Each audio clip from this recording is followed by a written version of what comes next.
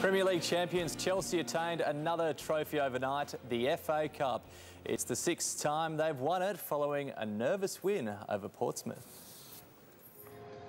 Before a full house at the home of English football, the game began as expected. Lampard has a crack and shaves the frame of the goal. But after Michael Ballack went down with an ankle injury, his replacement found trouble. And Dindan goes down, penalty! Penalty for Portsmouth in the 10th minute of the second half. Easy decision for Chris Foy. Now in the final itself, he takes on Cech, who saves! With that went Pompey's chances of winning the cup for the second time in 3 years. Chelsea's big striker getting a free kick, then making sure of it.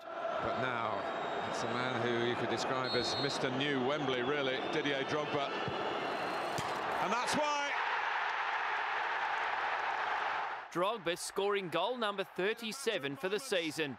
The final whistle sparking more celebrations for Chelsea. The Blues doing the Premier League FA Cup double for the first time. Oh, it's huge. I mean, it's massive. People always, because we've been close to the Champions League quite a lot, people always make an issue of that. But for me, give me the double every year and I'll take it. Adam McNichol for Sports Tonight.